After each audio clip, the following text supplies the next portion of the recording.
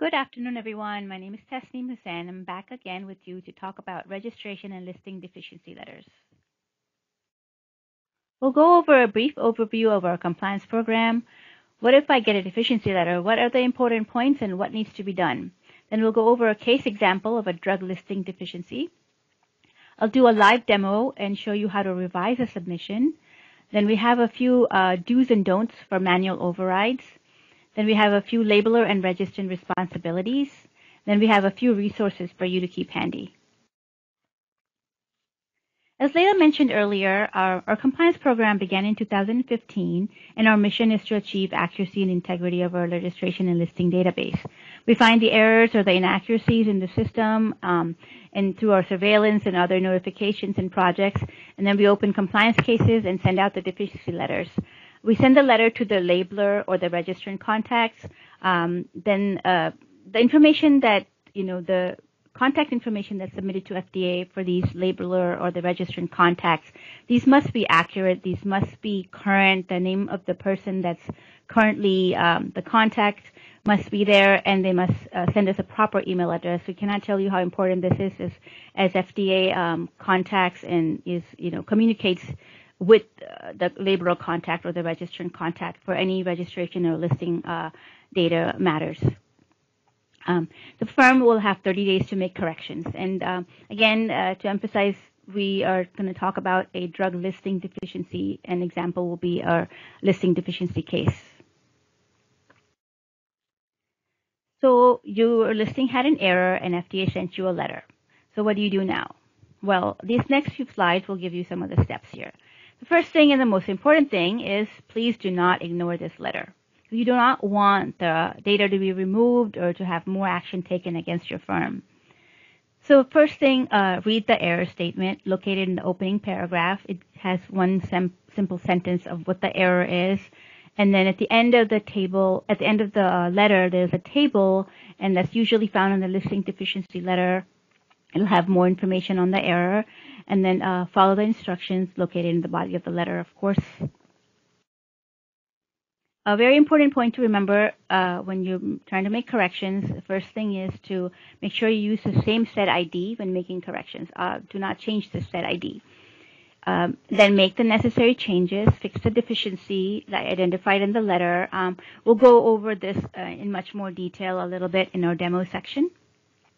Then also please visit our drug registration and listing webpage, where we also have instructions on how to submit updates and other important links for your reference. You remember when you send FDA your revised SBLs, the submission may result in one or more automated error messages. So there are validation rules that are set up in the system, and it stops the submission for some errors, and they must be corrected right away before that submission can be accepted. Or some errors will need a manual override before the submission is accepted. So errors can be generated with the first submission or with subsequent updates. For example, in a registration SBL, when a firm tries to enter a different DUNS number than what they have in the Dun and Bradstreet for their firm, then the system will stop that submission and it will not pass until the correct DUNS is entered by the firm. For a listing submission, the labeler DUNS must match with the DUNS in the Dun and Bradstreet, and also it has to match with the labeler code request SBL DUNS number that's been submitted to FDA. So if the DUNS does not match, then the submission will not pass until the firm resubmits with the matching DUNS. Some errors are technical in nature, like issues with formatting or not referencing a JPEG image after you have uploaded. Some are compliance errors. So these result in, as a firm is trying to submit a change to one of the required key data elements in the SBL.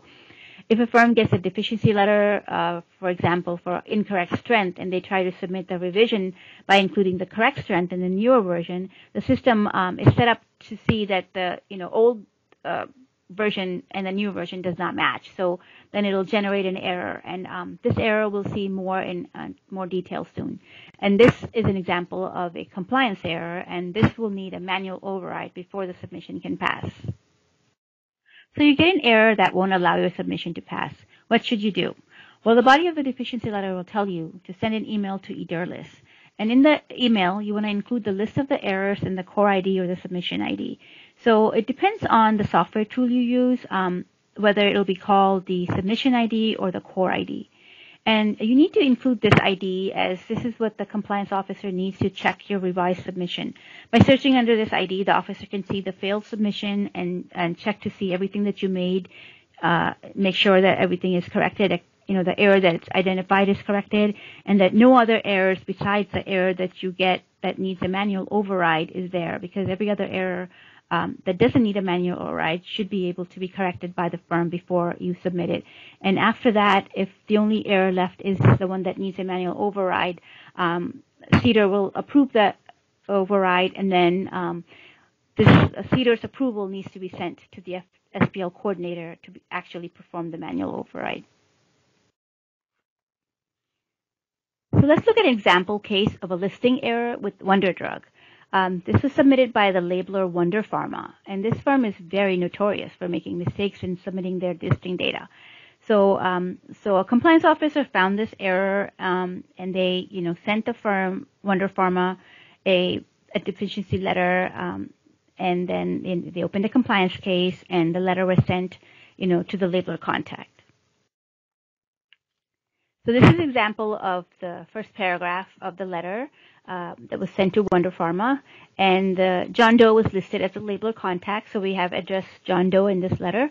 And the first paragraph shows you the error statement, which we have here says, we have found that your listing submission includes a mismatched strength of active ingredient. And then also it says that, the error was itemized at the end of this letter. So we look at the end of the letter, and there's a table there. And in the table, you'll find the NDC number will be there, the proprietary name of the drug will be there, and the issue will be highlighted also, and sometimes in more detail. So here, the issue is that the strength of the active ingredient does not match between the labeling and the listing SPL. The strength in the labeling is found to be 2,000 milligrams, while the strength listed in the SPL is 200 milligrams. So then when we look at the labeling here, this is the first part is the drug fact section. It says the strength is 2,000 milligrams for the active ingredient. And then also, and you're looking at the carton label image, also the strength here is 2,000 milligrams. Then we look at the SPL, we see the coal tar, which is the active ingredient here. The strength is listed to be 200 milligrams, which does not match with the labeling. Okay, so now we're going to look at a demo of using CDER Direct for this case example of Wonder Drug. All right, hi everyone, I'm back. I am going to log in to CDER Direct with my account number.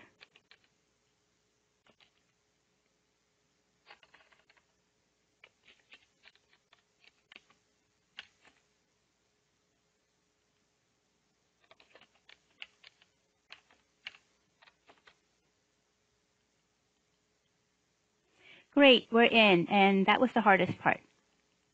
All right, so now the first thing we said is after you log in, you want to click on the previously submitted listing. Then you want to create new version. So we see that the set ID, we're not going to do anything. We're going to keep it the same. We're not going to generate new. The version number was 2, and now it went to 3, so that's good. So now we go to the product section. And here is our product. We click on this icon. And then we get to the product data element section.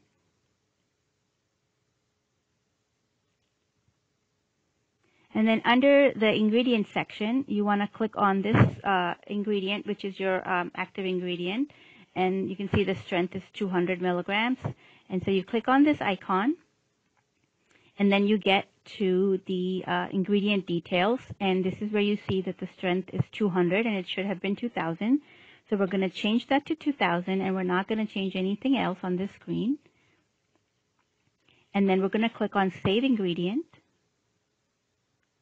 And then the screen goes back to the product data element screen. And then we're going to do Save Product.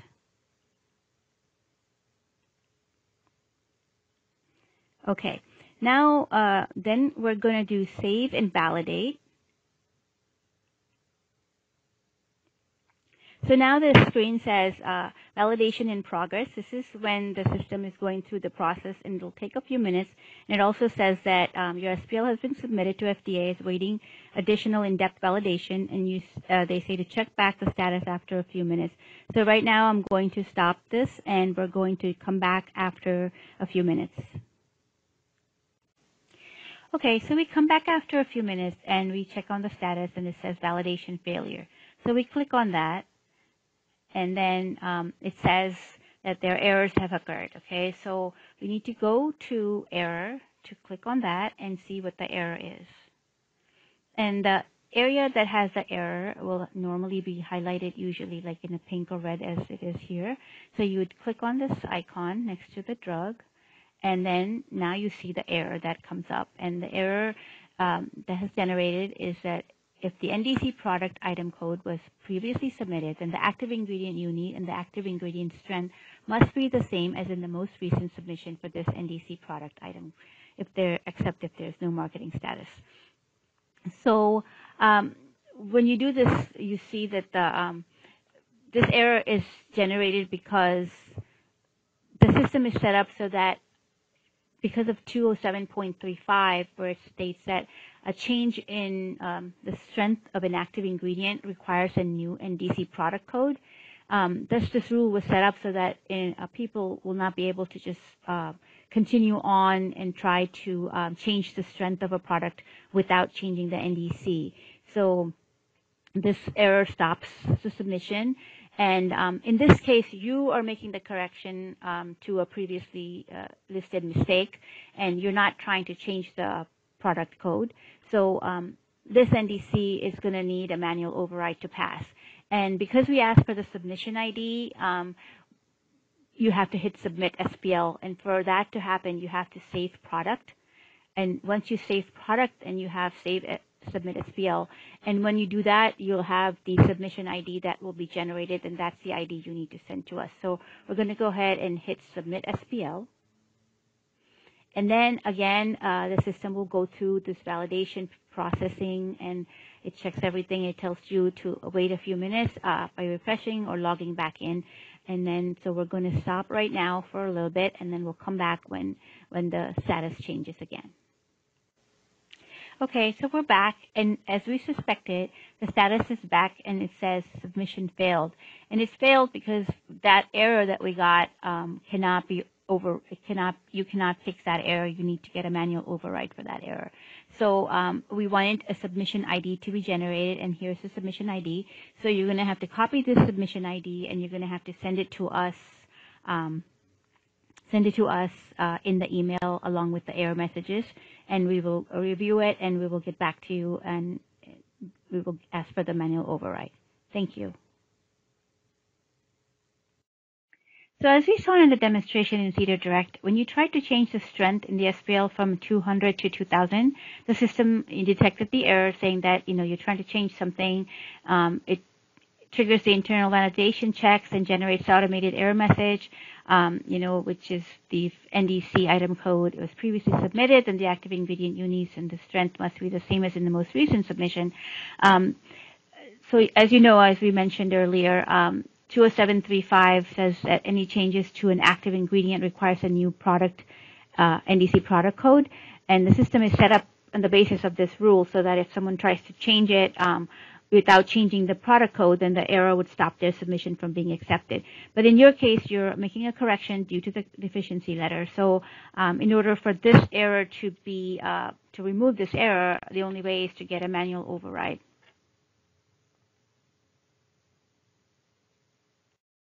So before you start to request manual overrides, please read these do's and don'ts.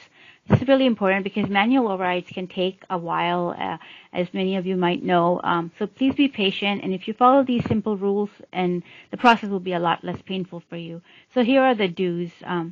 So please do provide a core ID or submission ID when requesting a manual override or requesting a review for approval of a manual override. Please do make sure that the core IDs or submission IDs are prominent and not buried in email traffic.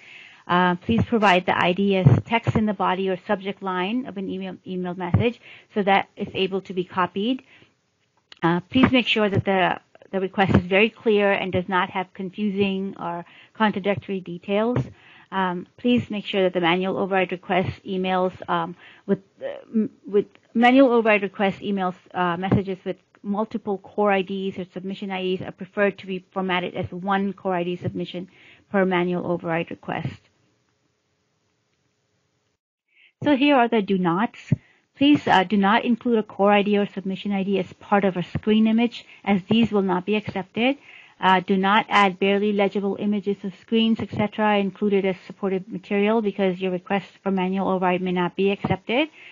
Please provide, do not provide inaccurate or incomplete data at the time of request. Do not have discrepancies in the stated error and the number of issues in the actual error messages. Do not provide a partial core ID or submission ID. Do not reference a previous message without including that message as an attachment. Do not send multiple requests. Do not skip the subject line, and do not have a subject line which is not related to the message in the content. So all these do nots will only cause delays in response to your request. And the case will be closed when you do all of the steps that we've talked about. Follow the instructions, make the revisions. If an override is needed, if the override is needed, and you send us the request, and if the override is performed, and new SPL will be uploaded, and then you'll be notified, and the compliance case will be closed. So just in other words, the case will only be closed when all revisions are completed and the new data is accurate. So here are some labeler and registrant responsibilities. So failure to list the drug properly is going to render the drug misbranded. This is also found in the deficiency letter. It's important to remember that FDA communicates with the labeler or the registrant contact for the establishment, registration, and drug listing matters.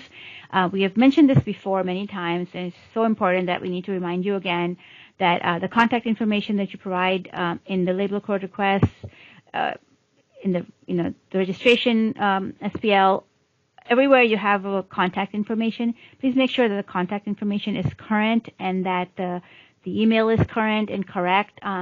If there's any kind of change to a contact information, this information has to be updated within 30 days of the change. Some firms don't change it ever. A employee will leave, and 6 months later, we send some kind of a email or communication. It never gets to the firm because the person is no longer there.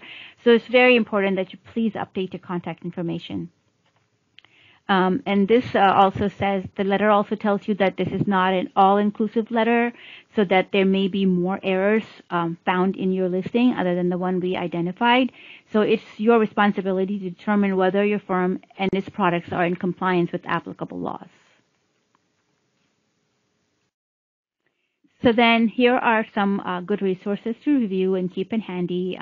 This is our electronic code of federal regulations, has part 207 in there for registration and listing. The registration and listing instruction page. Then we have our compliance program page, and in that there is a strength conversion drug listing document that's very helpful when you have questions about strengths for different dosage forms. And then we also have this SPL validation guides procedure. And this has all the information about all the validation procedures that you could ever want to know. And that's all we have for you right now. So thank you for listening. Thank you for attending. And please let us know if you have any questions. We can answer them during the question and answer session, or you can always email us at this address. Thank you very much.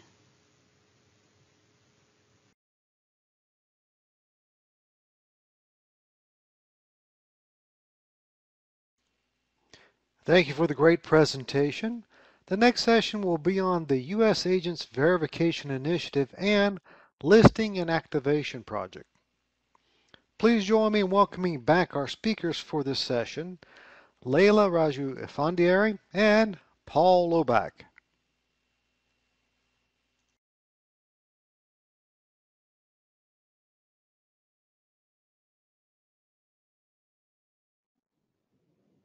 As mentioned before, one of our more recent compliance projects was the U.S. Agent Verification Initiative, which we will be briefly discussing in this presentation. In this presentation, we go through U.S. agent requirements and responsibilities, the pandemic and some of the challenges that we faced, U.S. agent verification initiative, what to do next if you receive one of our letters, and what happens if no actions are taken and no corrections are made. And we end with some useful tips as usual. Although all establishments are required to have an official contact included on the registration SPL, the foreign drug manufacturing facilities are required to also include a U.S. agent on their registration SPL. The requirements for U.S. agents are outlined in 21 Code of Federal Regulations, Part 207.69B, and all registrants of foreign establishments must designate one single U.S. agent, and this U.S. agent must reside or maintain a place of business in the United States. It cannot be a mailbox, answering machine, or service, or other place where a person acting as the U.S. agent is not physically present. U.S. agents' responsibilities include reviewing, disseminating, routing, and responding to all communications from FDA, including emergency communications, responding to questions concerning those drugs that are imported or offered for import to the United States. They must assist FDA in scheduling inspections.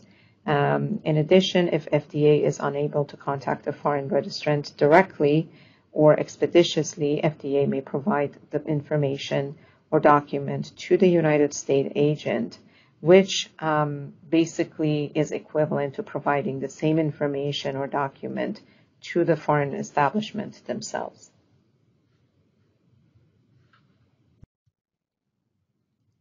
With the coronavirus pandemic of 2019, a national public health emergency was declared in January of 2020.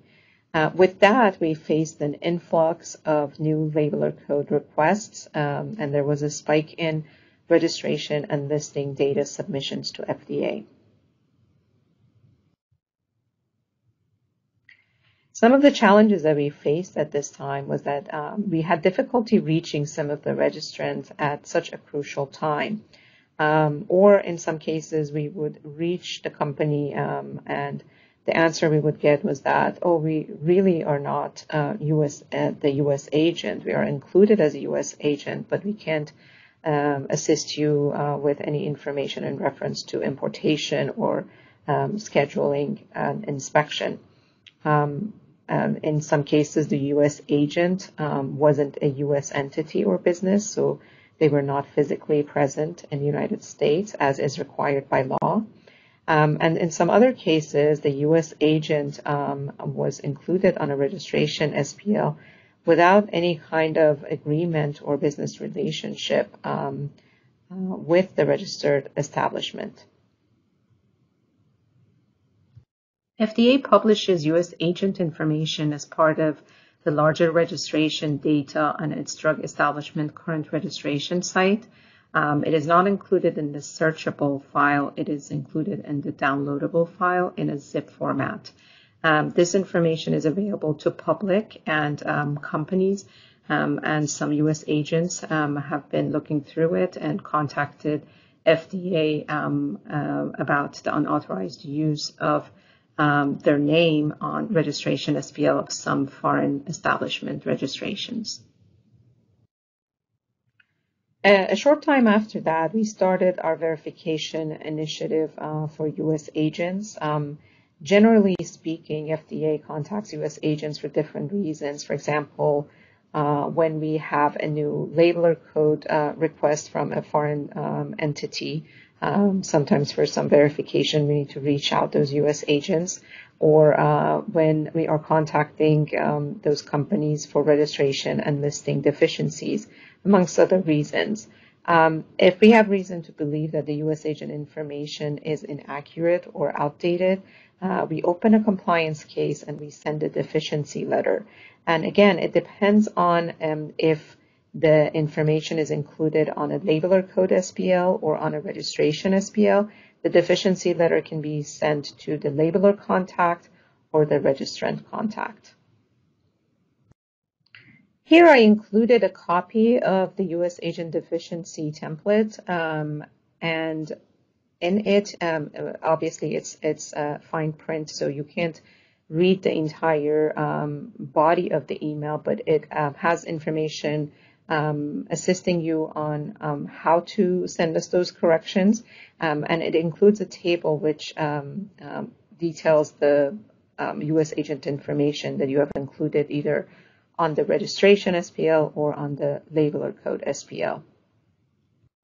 So what to do next if you receive one of those letters? And that depends on what situation exactly you're in. If you are still manufacturing drugs for U.S. commercial distribution and importing it into the U.S., it might be just a case of you now have a new U.S. agent. So all you have to do is you access the labeler code SPL or registration SPL or both, and you remove the outdated information, you include the new U.S. agent, and submit the data to FDA. There's also a possibility that you no longer manufacture or import drugs for U.S. commercial distribution. As it was discussed in the deregistration portion of the workshop earlier this morning, you are required to deregister with FDA.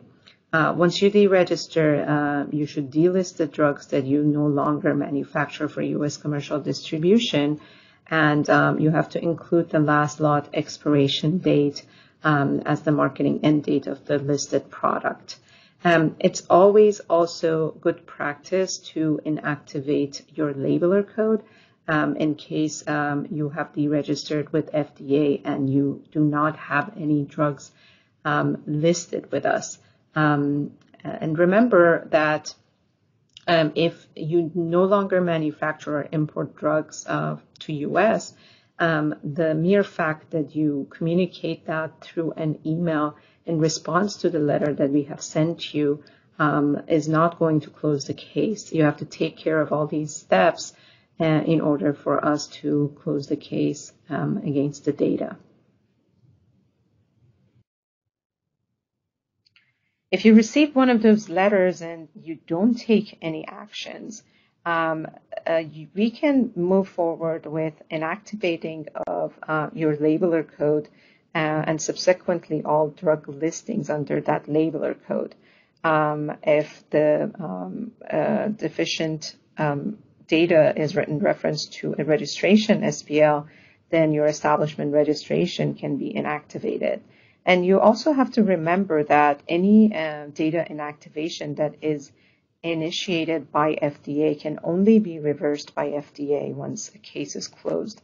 And you know, in contrast, the industry-initiated labeler code inactivation can be reversed if and when manufacturing and importing drugs resume. So by inactivating your labeler code once you no longer need it, if you decide that you want to manufacture and import drugs into U.S. again, you can basically renew your registration, relist those drugs, and under a reactivated labeler code, which you can do very quickly and effectively from your end. We close the presentation with some useful tips. You have to remember that a change in U.S. agent, depending on the type of business, should be reported through labeler code SPL and or registration SPL. For example, if you are a private label distributor that is outside of the U.S., you have a labeler code SPL to update. You should not be registered with FDA, so therefore there is no registration SPL. And if you are a foreign manufacturing establishment, you have both the labeler code SPL and the registration SPL to update in case you change your U.S. agent. Also, if you are, in fact, the U.S. agent representing a foreign manufacturing facility or private label distributor, and you are included on the registration or labeler code SBL as the U.S. agent, you must assume all responsibilities as we earlier discussed under 21 CFR 207.69b. For example, you can't refuse assisting FDA in scheduling inspections. The other point I wanted to make is that the official contact and U.S. agent are usually two different entities. So the official contact, again, is required for all establishments, whether if you are a domestic or a foreign entity. But in the case of foreign establishments, you have two different contacts included. One is the official contact for each establishment, and then the U.S. agent. Although the official contact is not required to be present at the location, it's usually someone that is an employee of the company and has direct knowledge of some crucial information that FDA is seeking. So we are hoping that you have provided two different contact information that are knowledgeable about all those different responsibilities that they have, and they can assist us in providing information as needed. As we have mentioned time and time again throughout this presentation and workshop, do not ignore our verification and deficiency letters. I'm going to turn it to Paul for the drug listing inactivation presentation. And I think sometime later after the session, we are going to take your questions. Thanks again for your time and attention. Thank you, and hello again. This is Paul Loebach, and I'd like to take this opportunity to review our drug listing inactivation initiative. This subject is not new, and it is not the first time we presented this subject at the workshop. However, it bears repeating as FDA continues to inactivate thousands of drug listing records on an annual basis. It is our goal to reduce that number significantly by continuing to remind registrants of their obligation to renew and update all drug listing data. Having said that, this initiative may still be new and novel to some of our audience. So here's some background. Section 510B requires that all establishments register annually during our October to December registration renewal period. Section 510J, which is the part that requires registrants to submit drug listing, also requires that they delist any discontinued products and update other drug listings for which there is a change to data. Despite the statutory requirements, here's what companies were actually doing. Many companies would list a product initially, then never update it again. Maybe it was a one-time import. Maybe it was a one-time or short-term repackaging contract.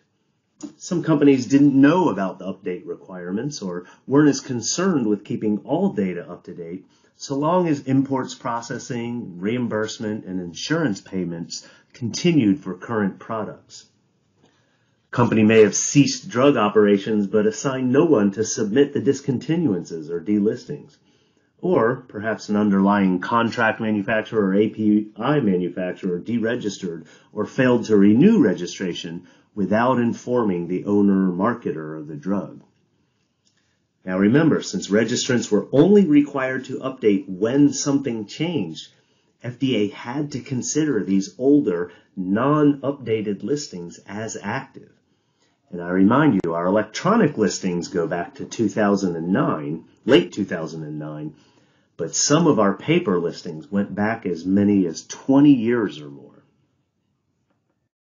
So what did FDA do about it? In 2016, we updated the regulation to effectively implement an annual listing renewal requirement.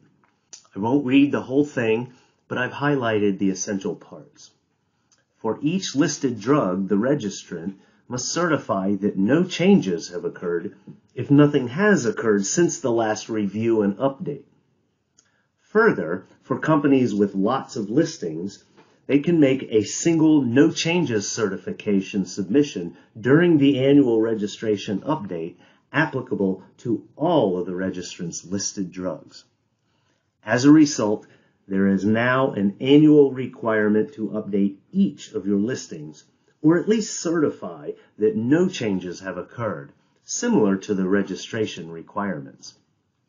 And I note that if you have updated any listing during the calendar year, you do not have to certify it again in the fall. The regulation was published in 2016 and implemented in 2017. By 2019, after a few years of outreach to teach industry about the new requirement, FDA decided to begin a process of inactivating old records that hadn't been updated or certified. We announced in the Federal Register in August of 2019 our intention to begin inactivating drug listing records beginning in September of 2019. Then, for future years, reoccurring rounds of inactivation each January and July. We started with the oldest, the ones that hadn't been updated for years, then gradually moved forward to anything that hadn't been updated or certified in the required period of time. In all, more than 50,000 records were inactivated that first pass-through. Here's a breakdown of that initial batch. Of all NDC product codes which were candidates initially for inactivation, about 29,000 had not been updated in more than 5 years, and around 10,000 more were 3 to 5 years old. This proportion held up with the finished drug listings published in the NDC directory at the time as well. This does not include paper listings because those records were not transferred to the new database when electronic listing had been required in late 2009. Consequently, any NDC from a paper listing, but not updated since in the electronic system, was already at least 10 years old. Note also that the 46,000 total listings in July of 2019, when the analysis was performed, is much lower than the 50,000 total which were ultimately inactivated. More than 4,000 additional listings went unupdated and uncertified in 2019. Looking a little deeper into that less than 3 years old category, we saw an interesting breakdown of marketing categories. Most of the products were various kinds of unapproved drugs and included unfinished drugs. So concerns about affecting patient access to drugs were greatly alleviated.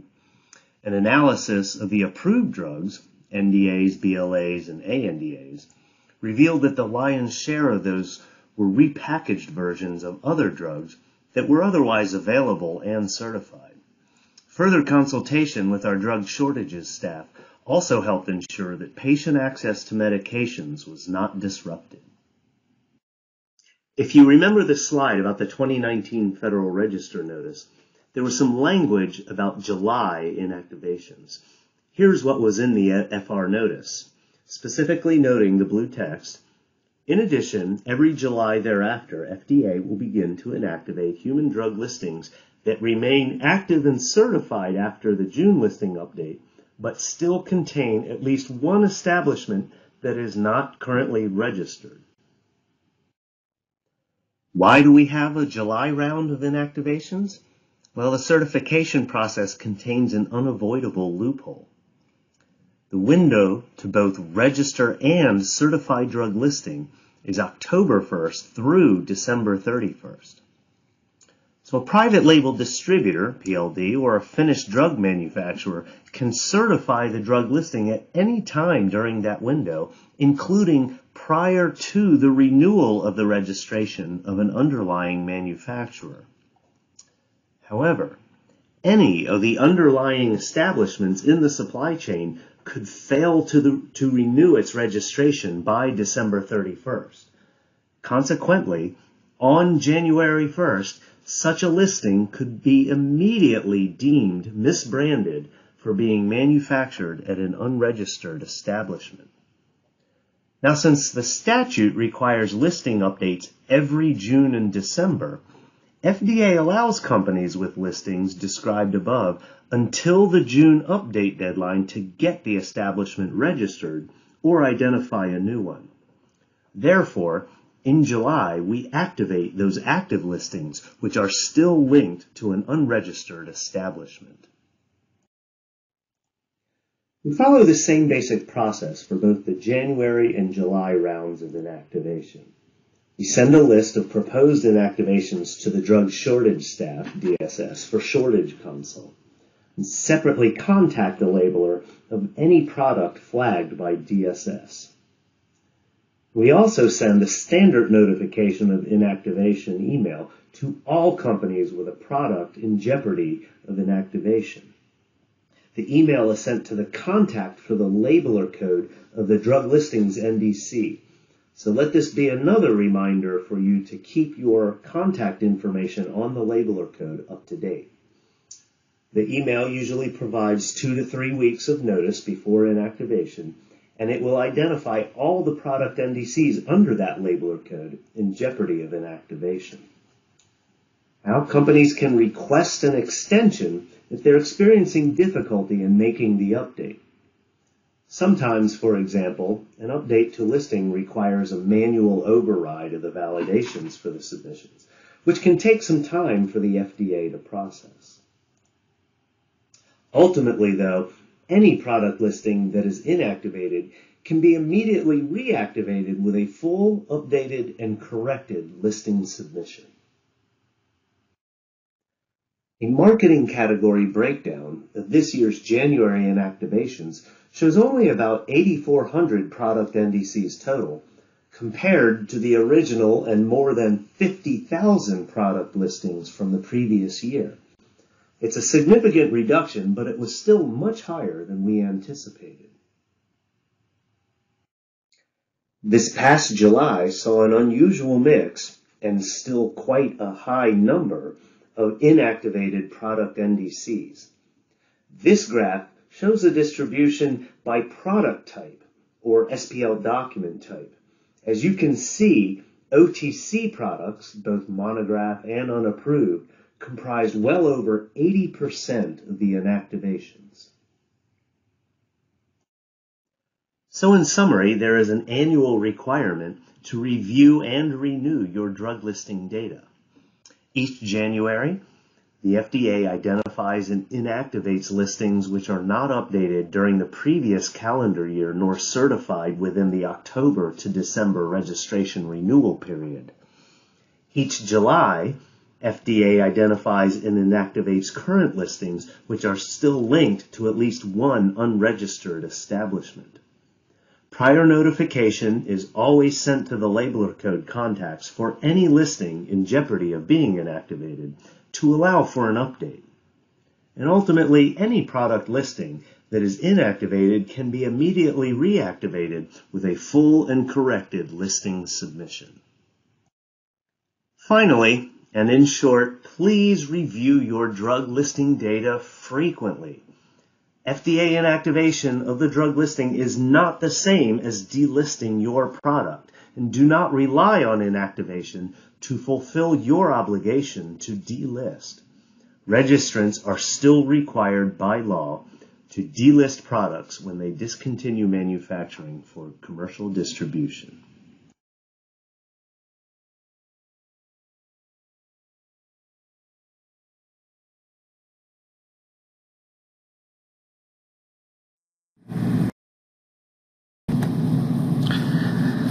Good afternoon. Thank you for the great presentations. In our final session, we'll work through a submission troubleshooting exercise provided by Julian Chun, who's a pharmacist with the Drug Registration and Listing Staff at CDER's Office of Compliance. The Q&A panel will follow the exercise. Please join me in welcoming Dr. Chun. Hi, everyone. So this is a live exercise. Congratulations for making it this far in the workshop. I know it's been a long day. This is designed to be interactive, so to get you guys some practice on everything that you've learned. Let's move on to the next slide here. So basically, what I want you guys to take out of this presentation is I want you guys to be able to identify and properly list co-packaged or combination drug products. So this is going to be the focus of this case study because we are finding a lot of errors associated with kit listings, combination products, and co-packaged products. I want you guys to be able to troubleshoot the drug listing issues and also to be able to, or we missed the other one. Let's see. Yeah, identify and fix submitted SPLs once you have it. So let's move on to the next slide. Sorry for the technical glitches. This is live, so I am not a recording. All right, so this combination product or kit, this is the third slide. You already have a test. So for the next, go ahead and put the items out. Okay, so birth control pills, is that a combination product or a kit? Go ahead and use your chat box. Let me know, what do you think? Is that the typical birth control pills, is it multiple drug strengths, inert tablets? Do you think that's would be classified as a combination product or as a kit? How about a pre-filled syringe? Do you think that would be considered a combination product or a kit? All right, I'm seeing a lot of mixed ones. All right. So next point, bullet point. How about these co-packaged products here? Would they be considered kits, combination products? Does it make a difference if the co-packaged products are two drugs, one drug, one biologic in it, one drug, one device? Does that make a difference? Would you consider it a combination product or a kit? And let's see what you guys are rolling out here. Okay. All right. So there's differences in some of the answers. That's good. So it's going to show that this one presentation will be useful. Let's move on to the next slide. Okay, so combination product. This is the official definition in the regulations. So when we say combination product, the way FDA looks at it is it's a combination product if it's regulated by two different centers. So if it's all drugs, we don't consider that a combination product because it's only CDER that is regulating it. But if it's mixed centers, then it's a combination product. And it also has to have these features. So it needs to be two or more regulated drug products combined into a single entity. So the pre-filled syringe, for example, that one is a drug inside a device, so it's combined into one item. That would be considered a regulated product. The second point, if it's two or more separated products that's packaged together, that's also a combination product. And again, it should be regulated by two separate. That should be regulated by two separate centers. The third point is, okay, if it's products packaged separately, but the labeling state it's intended to be used together, that means that's also a combination product. And then the last point is if it's an investigational drug product that's packaged separately but also proposed to be labeled together, that's a combination product. Okay, next slide. Okay, so let's test your knowledge here. So birth control pills, we were talking about, all the components are drugs. So it is not a combination product. So, but because a birth control packet has multiple drugs in it sometimes, or the same drug, different strengths, and it may include inert tablets, you would list this as a kit. So each drug part and strength is one part of the kit, and then the inert will be another part of the kit. So that's the one for birth controls. The next bullet point, pre-filled syringe. So that's a drug inside a device, and we already mentioned that that's considered a combination drug because it's a drug that's put inside a device. In this case, you would just list it regularly, and meaning you would just put in the drug type, and then in the packaging section, that's where you would indicate that it's a combination product. Next slide. Okay, now how about the co-packaged and convenient kits? So if it's 2 or more regulated products packaged together, but everything's all drugs, it's not considered a combination product, but in order for you to list all the different components, you list it as a kit. So you input each drug product as a part. Now, similarly, a drug and biologic combination, it is considered a combination product.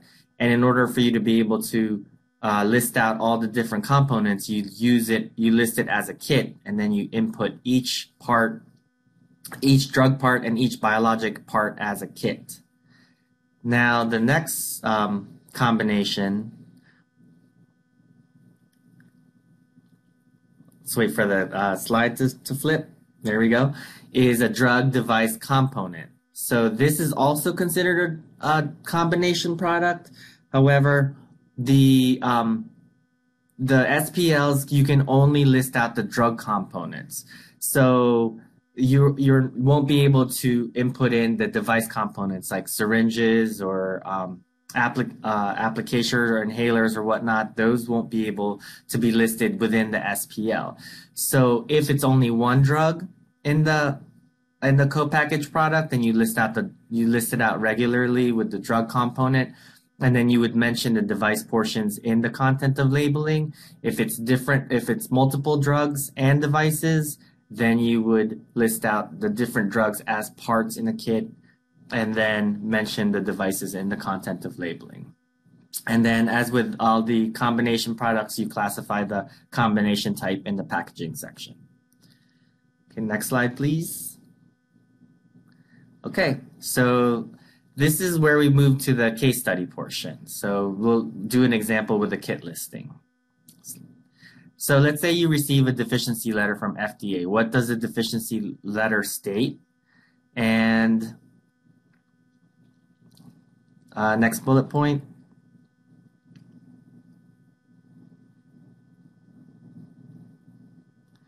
And what steps do you take to resolve the deficiency? So these are the things that I want you guys to be thinking about.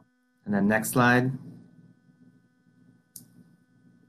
Okay, so what I want you guys to do is now I want you guys to take the time, open up the case study package, and then review the deficiency letter in there, and then also the cut and pasted portions of the CDER Direct SPL sections.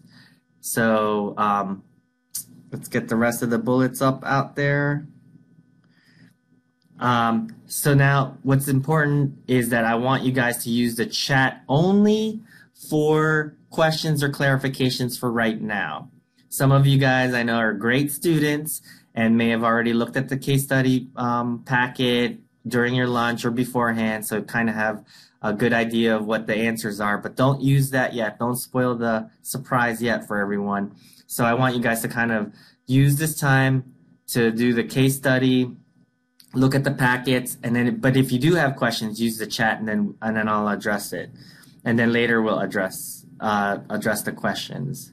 So at this point, let's go to the case study packet, so then I can just walk you through it a little bit as you guys read and study through it.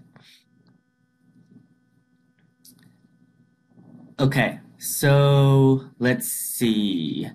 This is the deficiency letter, as my colleague Tasneem has shown you.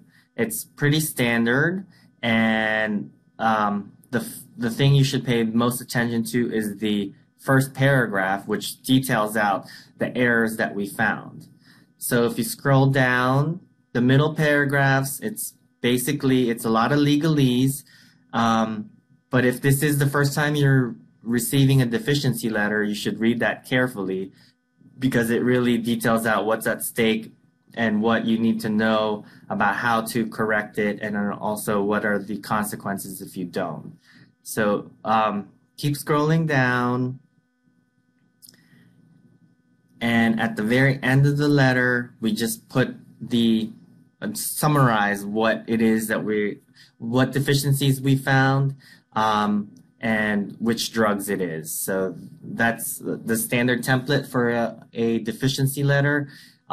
Whatever you guys receive will be very similar to that. And in this case, we told you your Wonder Drug Kit has an issue, and the issues are that it's got an invalid application number or regulatory citation, and it's got an invalid NDC assignment. So we found 2 errors with your kit. All right, so let's scroll down a little bit.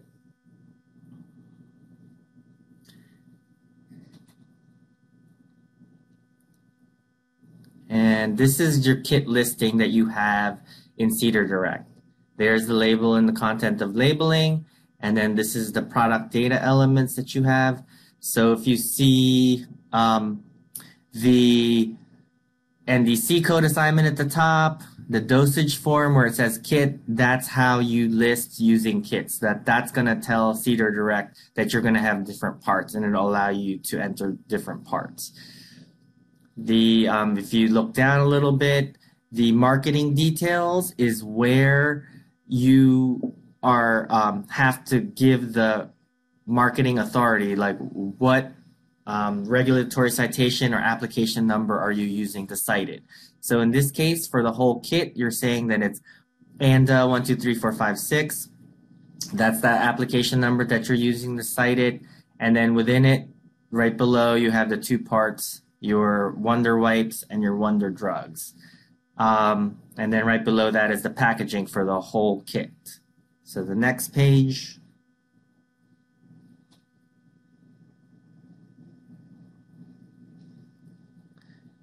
And here's part 1, the wipes part. And here's where you input one part of your kit. So in it is the Wonder Wipes, and similarly to the whole kit, you input in the marketing details. And in this case, you're in the under marketing category, you're saying you're marketing this product using the OTC monograph, and that monograph was published in part 333A. You list out the ingredients, any characteristics, and then the packaging associated with it. And then let's scroll down a little bit. There's the packaging associated with it. And this is under combination product type. This is where you would input the type of combination product if it was a combination product. And then that's that packaging level for part 1. Now moving on for part 2, this is where you have the Wonder Drug part, the drug part of your listing. And this is where you would input also the marketing category right below and the marketing details. And in this case, you're saying that it's your marketing, bringing this drug product into the market using the marketing authority of a abbreviated new drug application, and that application was approved under ANDA 123456. Next page. And in it, you have to list out the ingredients, active and inactives, the characteristics, and the packaging where you assign the NDCs. And in this case, ANDA 123456 is a made-up application number, but each application number is associated with a drug. And for this exercise, ANDA 123456 is associated with that acetaminophen and this fever-reducing drug product. And then you just scroll down to the very end of the case study product. All right, we're already at the end. There's the NDC that's assigned to that part. And then that's where you, and then that's where you kind of have to look through this whole thing that you guys should have, and then try to decide, well, where are the errors right now? We went through that whole thing. Where was the invalid NDC assignment?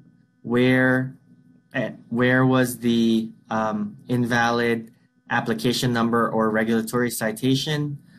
And think that through. I'll give you guys a few minutes, and then I'll look through the case study chat for any questions regarding this case. And after that, we'll go through the answers.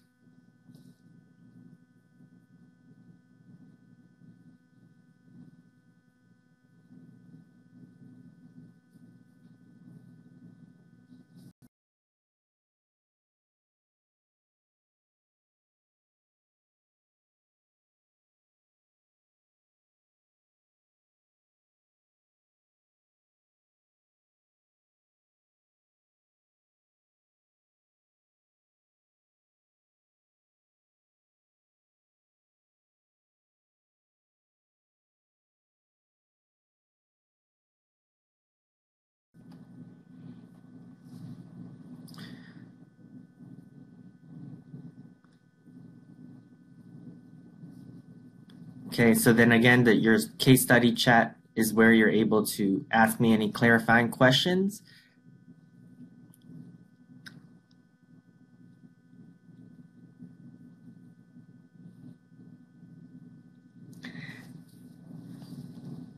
And it seems like I explained the case so well that nobody has any clarifying questions. So let's just move on to the resolution.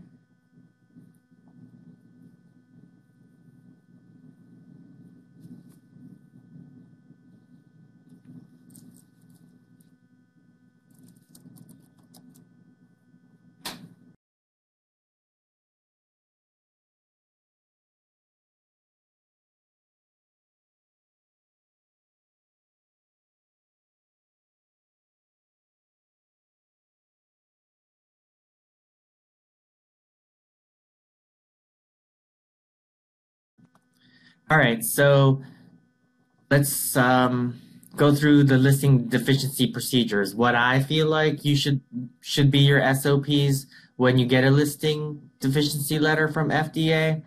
So, okay, review the listing and look for specific issues. So we already told you what the issue was, so review your listing and look for it specifically. And this is what you should have done with the case study packets. Next step,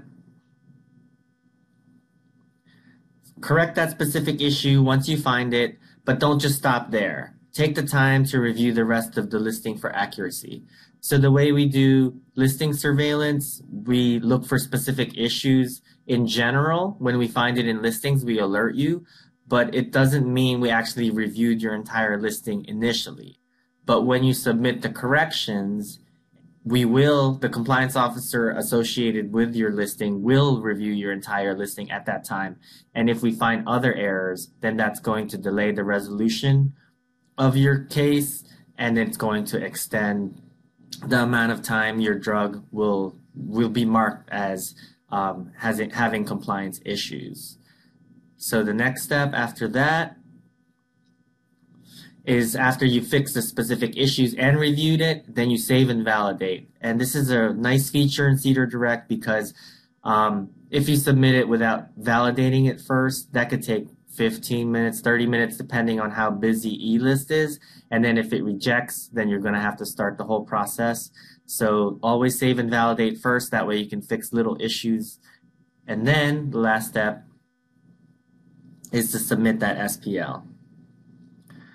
Okay, so the next, and then if there is any need for a manual override, then follow the procedures, and my colleagues have already talked about that, so I won't belabor the point here. All right, so the case study deficiency number 1, what we told you number 1. So let's look at the different bullet points here. So okay. Wonder Pharma says they want to market a kit. And they said that they're marketing this kit under ANDA 123456, which I said was for acetaminophen as a fever reducer. Then inside the kit, they have the part 1, which is hand sanitizers, and they're saying that they're marketing that using monograph part 333A, and also the fever reducer, which they're also saying is getting marketed through an application number ANDA 123456. Next slide, please. Okay, so we said that there's an issue with the wrong application number on there. So next bullet points. So when you cite an application number in your listing, it means you manufactured that drug exactly as detailed in the application. So you submit to FDA, this is the drug, this is how we're going to make it, this is how we're going to use it. That's what you're saying in your listing when you cite that specific application number. Next point. And similarly, when you cite an OTC monograph, it means you manufactured that drug product exactly as it's detailed out in the monograph. So what's published, it tells you how you can label it and what active ingredients you can use. So when you're saying you're citing that OTC monograph part, it means you're making it as it's detailed in the monograph. So unless the monograph specifically details all the components of the kit, the entire kit should not use a citation of the part. Similarly, unless the application specifically details out all the parts of the kit, then it shouldn't be used as an application number for the whole kit. So if the kit is just something you're putting together as a convenience kit or as a co-packaged product, the kit should be listed as an unapproved drug. The kit should not use OTC monograph or an application number of a part for the whole kit. So just remember that the whole kit should be used as should be listed as an unapproved drug other, and not use the application number or the OTC monograph of any of the parts. So this is where this case went wrong. Next slide. All right, so the next deficiency we found is that, okay, Wonder Kit is listed, the whole kit is listed with this NDC. The part 1 was listed. Let's get the next bullet points. I apologize for the little blips coming up. And the part 1 is the hand sanitizer is listed using that NDC 555-10, and then the fever reducer is listed using the NDC 555-11. What do you guys think is wrong with that? Let's find out. Next slide, please.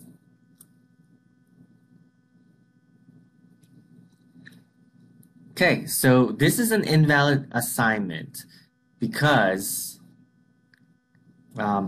next bullet points, please. NDC products code must be different if there's a change in active pharmaceutical ingredients, the strengths of the APIs, the dosage forms, the drug status, or any distinguishing characteristics. So in this case, the kit used a product code of 555 for all 3 of them, but all 3 of them it's 3 different products. The first product is a wipe with an alcohol API. The second part is a tablet fever reducer with acetaminophen as an API, and the third product is the entire kit itself, which includes 2 APIs. So therefore, all 3 of them need to use different product codes, and therefore it makes it that the NDC assignment is not correct. So in summary, we really require you to have very accurate listing information because we use it throughout FDA to support programs such as drug shortages, our inspection programs, and the supply chain, but also the public has access to it. Consumers and healthcare providers use this drug information, and if it contains errors, that could be detrimental. So accurate data definitely does benefit everyone. And so if you have specific questions, just go ahead and email our eDRLS mailbox, and then it will find its way to me or anyone that can handle the question a bit better.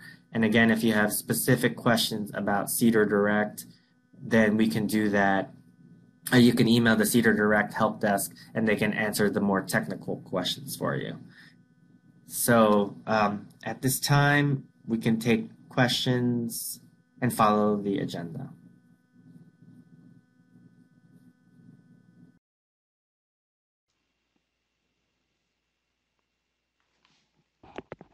Thank you for that great presentation. We'll now move into our final Q&A session. And to moderate our final Q&A session, we're welcoming back our speakers for this afternoon's sessions and Paul Loebach. Welcome, Paul. Hello, thank you. And thank you all for, as Julian said, for sticking it out this far. We are going to be, excuse me real quick, sorry. Always love it when your dog starts barking when you go live.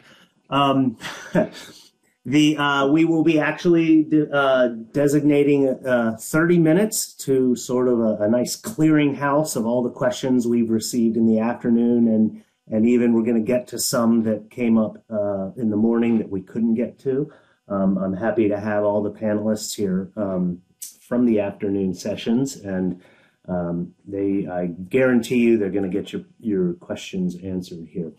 One panelist is not with us. He could not make the afternoon Q&A session. That was Captain Brancazio, who gave the OMUFA, the OTC monograph user fees presentation. He did direct us, though, or instructed us to tell you to direct all questions related to OMUFA, to do I pay a fee? What happens if I do this? How does that affect my fee? Anything OMUFA related, please direct those questions to the email box CDER Collections, all one word. That's CDER Collections at fda.hhs.gov. And I'll have, at the end of the Q&A session for closing remarks, I'll have a final slide with that and some other helpful email addresses on. But for now, just for those of you who are perhaps waiting or hoping to hear the questions related to OMUFA, we won't be addressing those here. Another question that came up a couple of times, actually more than a couple, and I don't know if it was the same person trying to ask it or multiple companies, people asking it, but the question was essentially, do analytical labs register and list? If all your company does is test other products, any type of sample analysis and all that, and physical analysis, do you register and list? Yes, you register. The testing lab itself does not have any products to be listed, but those products that you test should reference your testing, your analytical establishment in their drug listing. So I hope that knocks out a number of questions together at once, and we will now proceed. I'm going to start off, since we had a lot of questions and we spoke a lot this afternoon about manual overrides. I'd like to invite Troy Koo to be ready to unmute himself. And Troy, can you just again review, summarize the manual override process? What does somebody do to request a manual override? Who do they send it to? How do they send it to eDRLS, to SPL, to CDER Direct? How long does it take? Who authorizes it, and all that good stuff. Thank you, Paul. So first, I want to start out our office. What is the eDRLS? We do not responsible for the manual override. So all override we have to send to the SBL coordinator, which is the SBL at fda.hhs.gov.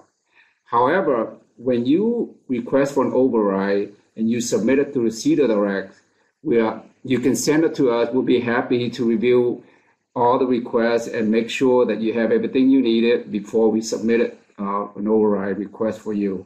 Now, if you submit it to other tools like ESG, XForm, Pragmatic, those have to go directly to the SBL coordinator. The reason for that was because we do not have access to those SBL files to review them.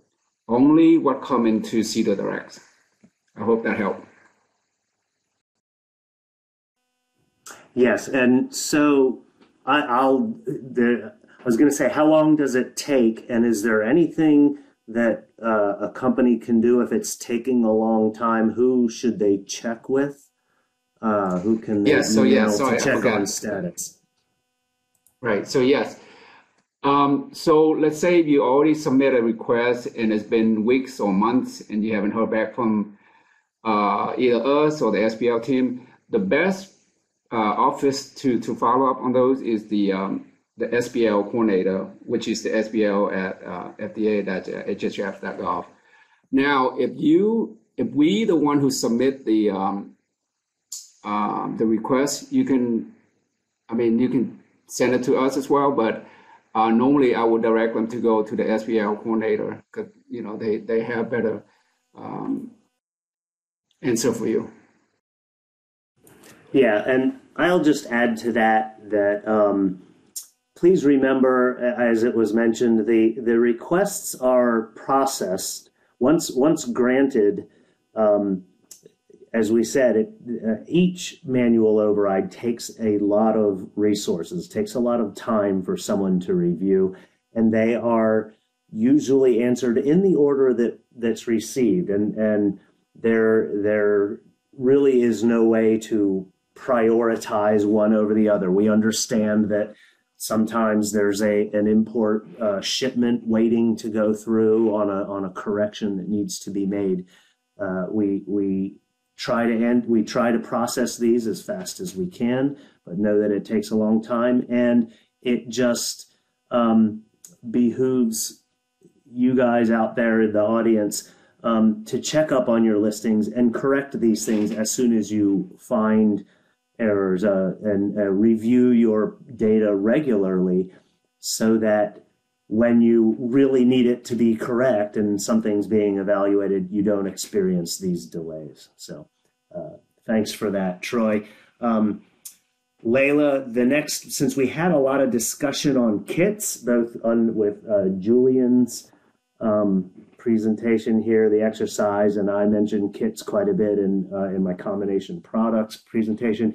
Can you, again, just briefly summarize, what is a kit? Where we have a couple questions about where the NDCs go on the kit.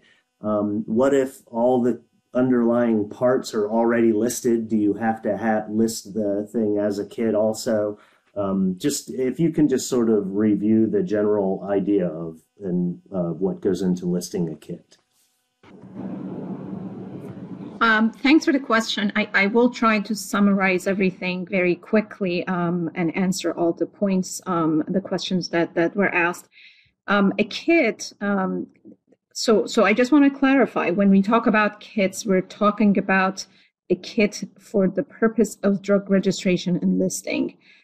So kit has different meanings in different parts of FDA probably, but for our purpose, it is something that is mostly repackaged or includes different parts from which at least one part is a drug.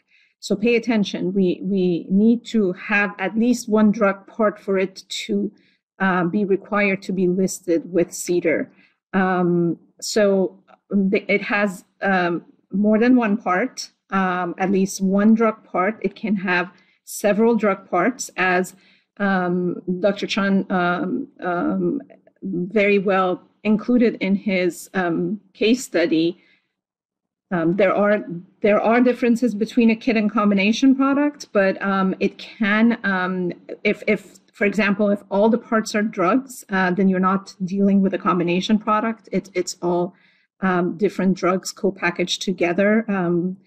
An example can be a first aid kit. It can include other things such as medical device or medical food. In the case of medical device or biologics, it can make it a combination product. So I just want to have everyone think about all those different scenarios when you're trying to list your product. It is very important for you to, before starting your listing process, to determine if your product is a kit or not and list it accordingly. When you list the product, you have to have an NDC assigned to the overall kit, and then the drug parts should have their own NDCs. As Dr. Chun mentioned, the NDC assigned to the parts should be different than the NDC assigned to the kit, because legally we're talking about two different products. The kit is a different legal product than the drug parts included in it. So therefore, if, for example, there is an application number assigned to a drug part, if FDA has reviewed one of the drugs included in the kit, but not the entire kit under that application, the kit itself cannot be listed using that marketing authorization that is assigned to the drug part. So please pay attention to all of those. In reference to the NDC again, as you probably know, under 21 CFR 201, inclusion of an NDC on a drug label is not a requirement. Although we encourage you to do it for prescription drugs, there are certain requirements under the DSCSA and barcode rules, which include the NDC, which is embedded in it. So that's a little bit different, but generally speaking, the NDC is not required to appear on any drug label, except for the prescribing information, for approved labeling. So what we expect to see is, even if you do not include the NDC, we're hoping that you do, but if you choose not to include the NDC on a kit label and its drug parts, the NDCs nevertheless should be included. They should be assigned NDCs because they are drugs, because they include at least one drug part. So the kit has to have an NDC assigned to it once listed, and the parts should have their own NDC assigned to them.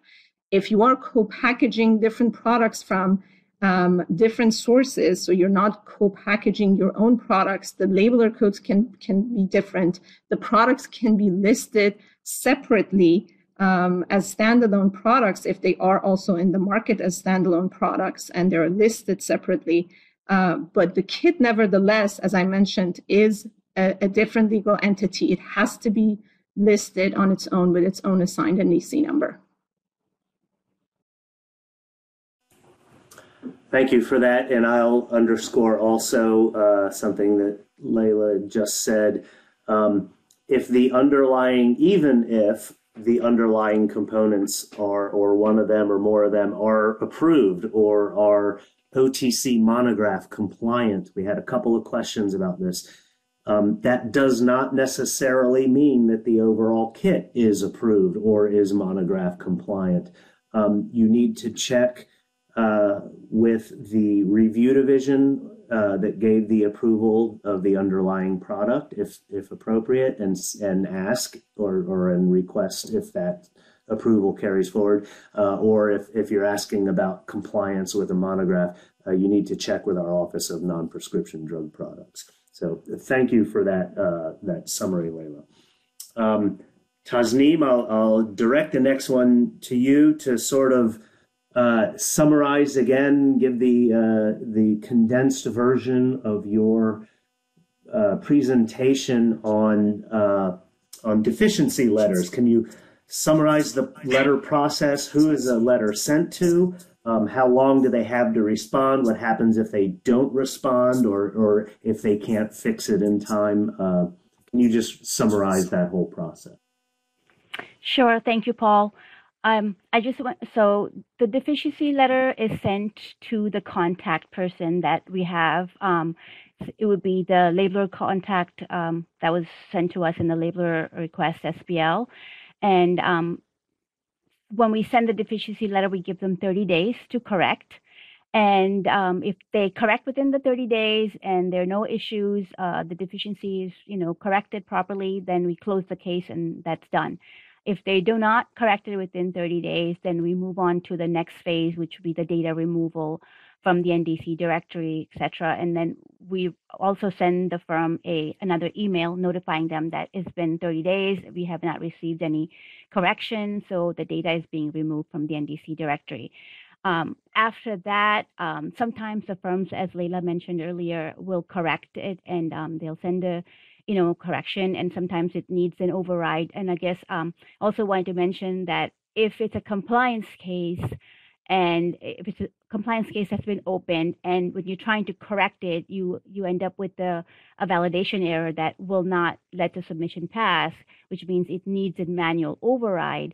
In that case, we request that you send it to us first. We asked you in the letter to send us an email with the submission ID or the core ID. And at that time, the officer who opened the case will look at the submission, make sure that everything is corrected and that there are no other errors found.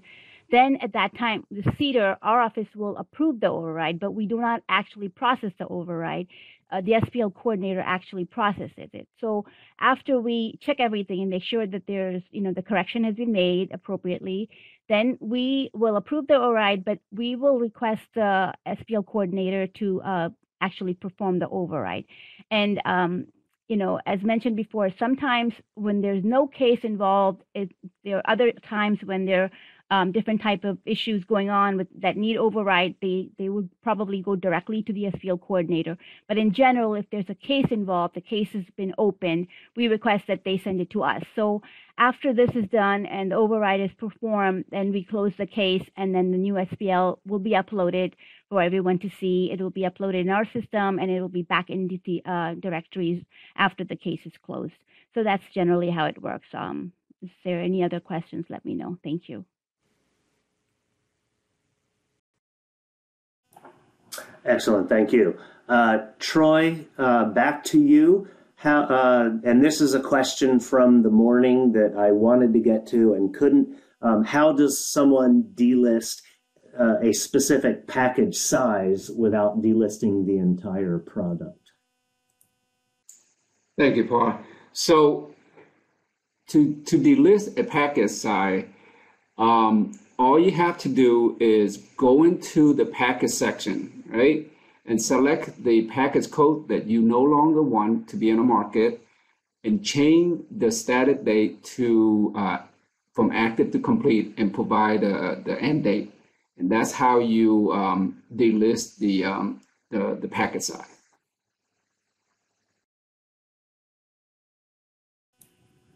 Thank you very much. Leyla, back to you. Since this is another question from the morning, it was for Sujin's NDC presentation, but if you can address this, it would be wonderful. Question is, how do I list an OTC product with an 11-digit NDC number? And I'll just add also any product, not just OTCs. What does somebody do if they have an 11-digit NDC and they need to list? I will clarify again, as Dr. Park mentioned in the morning, NDCs are 10 digits. You do not have an 11-digit NDC. You can change your NDC to an 11-digit HIPAA format by adding a leading 0 to the short segment to make it a 542. But NDCs are 10 digits currently until we run out of 5-digit labeler codes. But they are 10 digits in 3 different formats, as it was discussed earlier, and you should list them as such with their 10 digits for the purpose of drug listing, and include them as 10 digits with the correct format on your labeling if you choose to print it on the drug label.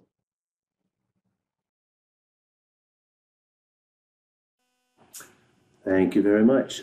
Julian, I'll give you some airtime here. And a bit of a curveball. It didn't really have much to do with your presentation, but can you speak to, we have a question or questions about getting, updating labels on DailyMed or the FDA label repository. Can you describe how that process works? How do they get updated? How long does it take for a change or a drug listing here at FDA to get to DailyMed? And if you don't want to take that, I'll give you the option. I'll take it. It's fine. So once you update your listing with FDA and you get a submission accepted, then that gets transmitted to DailyMed and FDA repository. So those are usually taken once a day. So depending on when you update it, when it's accepted, it may actually update that same day or the next business day. So that's usually the turnaround time for that. Excellent, thank you. Tasneem, here's one, I think it was from the earlier session. I'll just read it straight up here. In the OTC world, temporary bonus packs are a popular marketing device. For example, you get 75 tablets for the price of 60. If someone has a drug product and wants to market also a bonus pack of 75 tablets, does that require a new NDC number?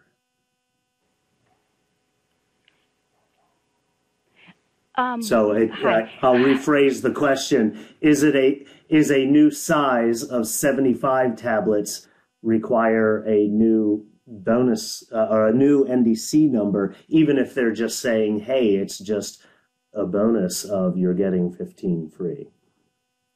No, no, so that does not require a new NDC number. 207.35 will tell you exactly when a new NDC number is required, and a change in package size is not one of them. You just need to get a new package code for that one. Yes, thank you. I want to confirm or clarify. Yes, when she said no, a new NDC is not required, a new product NDC is not required. But as Tasneem correctly said, the new package size, a new package NDC is required for the 75 tablet size. Thank you. That's exactly what I was hoping to hear, and thank you for pointing that out. In our next, sorry, lost my place here. I'll take this next one. Again, going back to a question, we continue to get more questions about what if we had previously used a third party to submit our registrations, our listings, and we now want to do it ourselves. This particular question said, if we are now using CDER Direct, do we need to have that third party delist and deregister the stuff that they added? And the answer to that is no. You have simply, if you have taken over and have provided the most up-to-date versions of your SPL files, be it a registration or a listing, you now have control, or you now have the most recent version, and you have version control. So there is no need, and in fact, please do not instruct those third parties to delist, because then you'll just have to list again. Leyla, here's one about more towards the definition of a relabeler and repacker. Can relabel include putting a new label over an existing label, or should product contain only one label? Well, by definition, it does. Overlabeling can be a relabeling activity. But it's absolutely not advised to do so because of so many obvious reasons, you know, medication errors, losing the second label. So we don't advise you to do it, but by definition, it can be included in the same definition as relabeling as it's provided in the regulations.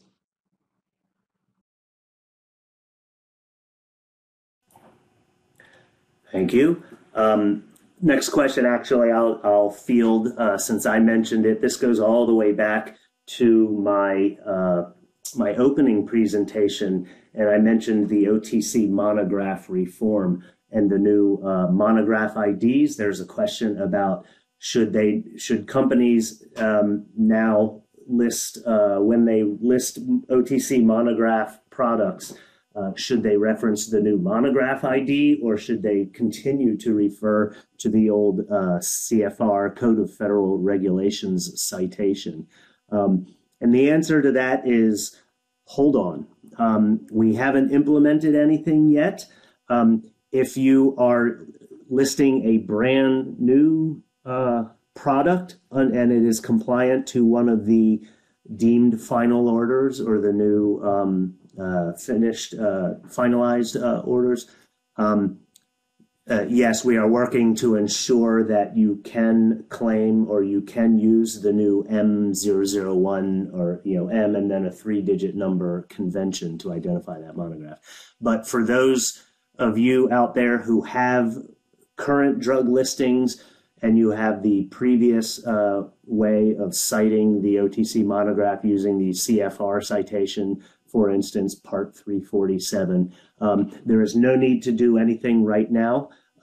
We are working out a transition plan, and we will communicate that with the world when we have it. But again, for now, no need to do anything in the immediate future. Back to Leyla for another question about kits. You covered it, but I just to reiterate, because we didn't specifically mention cosmetics, but is it a kit if the other products are not drug products? And then the example they give, for example, sunscreens in a kit with other cosmetics. They believe the answer is yes, but they would like the expert, Dr. Leyla Rahjou-Esfandiary, to answer that. Thank you. Yes, that would be considered a kit because products with SPF are considered drugs. So you will have one drug part, and regardless of what the other parts are, it is supposed to be listed with us. In this case, if you have cosmetics, you can include the parts, hopefully with a description of those parts. And if they are other things that have their own identifiers, for example, if you have a medical device, include their own identifier, such as a UDI in your drug listing.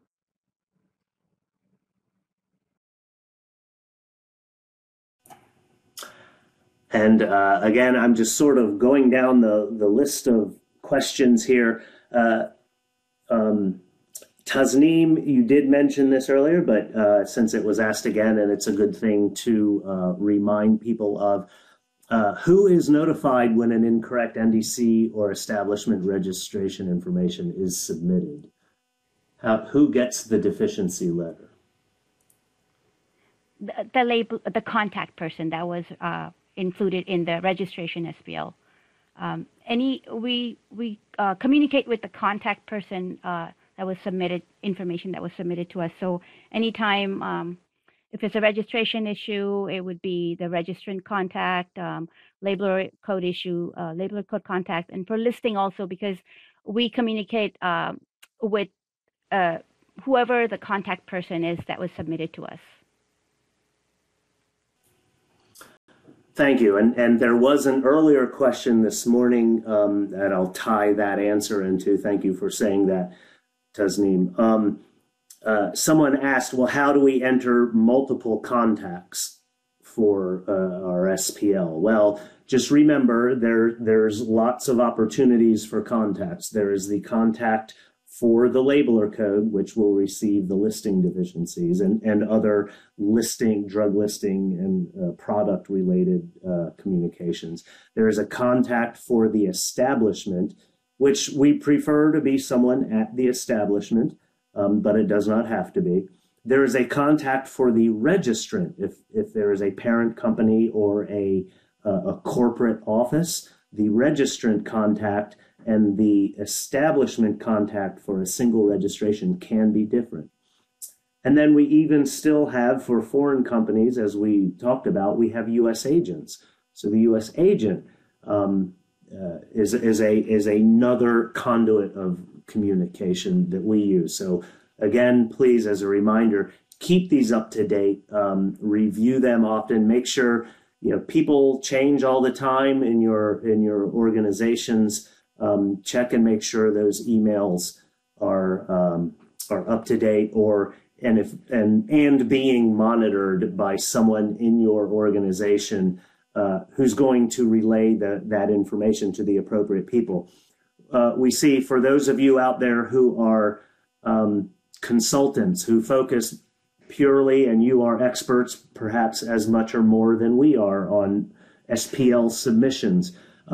If you do not want to be the regulatory contact for an establishment or a labeler code, if you do not want to see and receive deficiency letters on behalf of your clients, do not put your contact information in as the registration, the establishment, or the labeler code contact. That just delays our vital communications to those who need it, and it gets you involved in the middle of something that you don't want to get involved with. And then I see we have 30 seconds, and I will allow Leyla to go overtime on this, but we have had several questions about the whole contract manufacturer and private label distributor relationship, and who registers and who lists and who needs NDCs and labeler codes. So Leyla, I would like you, if you can, or if you don't, I can do it, because I do like to listen to myself talk. But can you please review that, what the requirements are for each of those entities? So thank you for that question. Registration and listing requirements lie with the establishment, the manufacturing facility, whether if it's a contract manufacturing facility, a repackager, relabeler, whatever type of manufacturing activity you do, you are required to register. If you don't do any drug manufacturing activity, such as a private label distributor that just has drugs manufactured for them under a contract, you do not need to register with FDA. You should not register with FDA if you are only a PLD.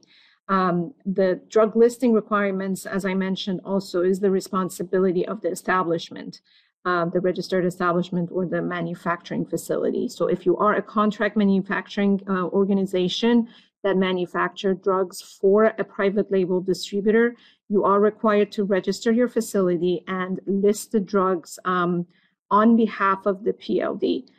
There are two drug listings required in this case. One is the contract manufacturer's drug listing, which is under contract manufacturer's labeler code and NDC.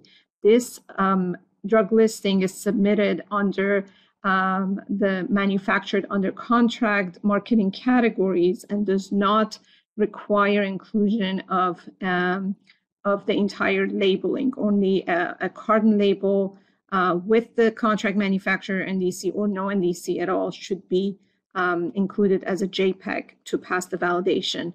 And then there is the private label distributors drug listing, which is under private label distributors labeler code and NDC, which is a complete drug listing. The contract manufacturer is legally responsible to submit that on behalf of the private label distributor, but the private label distributor can choose, if they want to, submit that information themselves directly. And by doing so, they basically accept responsibility for submitting an accurate and complete submission to FDA.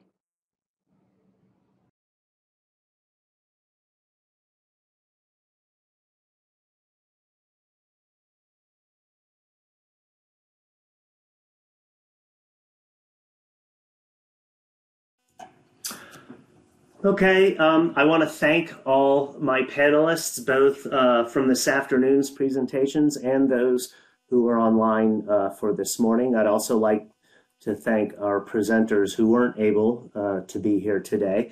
Thanks to the SBIA office and our organizers of this event. And this was a Herculean task, and it is every year. We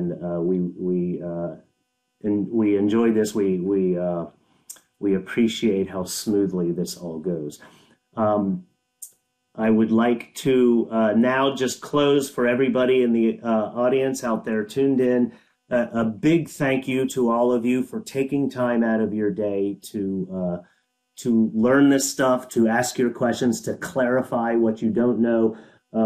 We like it when people ask us questions about how to do it right before they do it, because it's, as we say, an ounce of prevention is worth a pound of cure, or whether you say measure twice and cut once. It's just so much easier to do it right the first time, and so much quicker and more efficient, even if it does take a little extra time, than to spend all the resources on our end and on yours trying to fix things. So with that, I'd like to draw your attention to the final slide of the day here. Just some useful contacts for you to ask your questions for all those questions. And we did get hundreds today that did not get answered. You may direct them to our eDRLS help desk. We have our CDER Direct help desk specifically for account and very technical things regarding, how do I do this in CDER Direct? Feel free to use that resource as well. We have our SPL office there. As I said earlier, all OMUFA questions, please direct them to CDER Collections. For questions that didn't get answered about the compounding and the product reporting, the registered outsourcing facilities, you can direct those to our Office of Compounding Quality and Compliance. And then in general, for all those questions that may not have been just right there in the bullseye of what we wanted to talk about today in drug registration and listing, you can send all general questions regarding drugs and FDA and stuff to our CDER, our drug info office, and our Office of Communications. With that, I'll pass it off to Ray to close us out for the day.